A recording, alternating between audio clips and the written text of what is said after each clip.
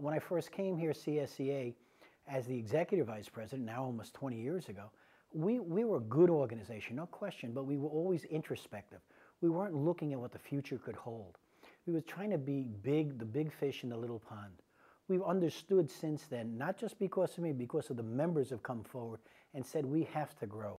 We have to be out there for those other people who need a good union, a great union, because there are too many workers in this state and in this country. They're not being represented properly by the right kind of people out there. When you're in a union, you want people that really care about you, that want to make sure you have a future and you have hope out there. It sounds kind of Pollyanna or melodramatic, but when you're out there making decisions that mean people can or can't work, where they have to work 2 jobs, whether or not a husband and wife can even see each other, whether kids can go to college, whether they can keep their home. These are all important issues, and we take it for granted every day, but those are the jobs and the lives that we're responsible for.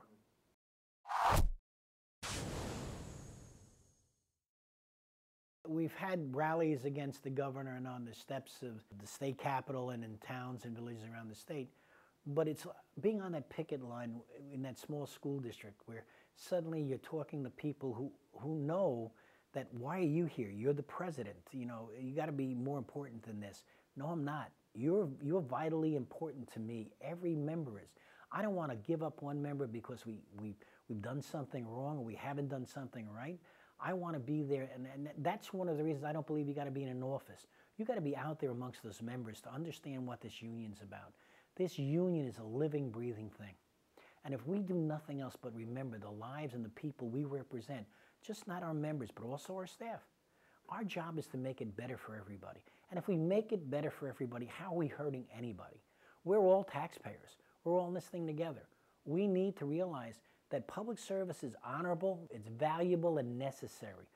But we need the public to understand we need them, and they need us.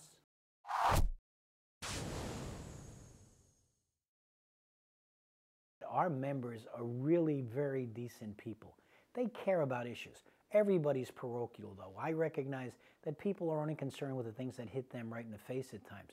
Our job and the union's job is to remind them that we're all in this together, that we all make a difference, that when that school district person's out there saying, well, I'm only concerned with my stuff, not about the county stuff, those people in the county vote on your budgets. They're there to be effective on you. You have to have an interrelationship with them. The people in the county need the interrelationship with the state people. The state people need it with Washington. We're all in this thing together. The toughest thing is to remind our members that we need each other. I love as the president standing there saying, I'm the president of almost 300,000 members. You know what? I need every one of them, and they need each other. They may not always understand it, and it's my job to remind them, or whoever sits in this chair's job to remind them. But it's our union, all of our union.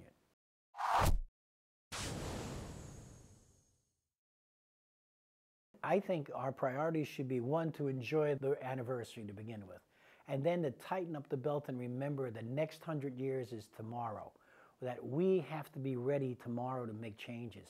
We're facing tough economic times. We know that things in counties, towns, and villages are really in trouble right now. We know the state's in trouble. We know things are going to get tougher. We have to make sure our members understand we're here to help them. We're here to work with them, but they have a responsibility to be the union. This is, as I said before, it's a member-driven union. The staff is not going to be able to do it alone, and the officers can't do it alone. Once you elect somebody, the job's not over. That's the beginning of working together to make our union a better union.